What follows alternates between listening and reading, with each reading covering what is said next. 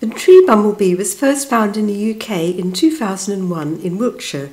It's now found in most of England and Wales. In 2013 it reached southern Scotland. Queens, workers and males all have a similar colour pattern. The thorax is tawny to reddish brown, the abdomen is black and the tail is white. Males are chunky, being up to 16 mm in length. Fresh males have a patch of yellowish facial hair, but this wears off with time. Workers range from 11 to 16 mm. They are fast moving and they're effective pollinators. They like plants they can land on, like this geranium. Queens vary significantly in size. They can be up to 18 mm in length. This queen is at the small end of the range.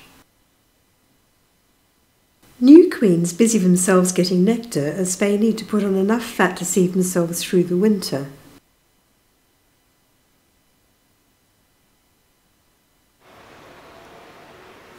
They also need to collect pollen, and they use the method of buzzing to release pollen from flowers like roses.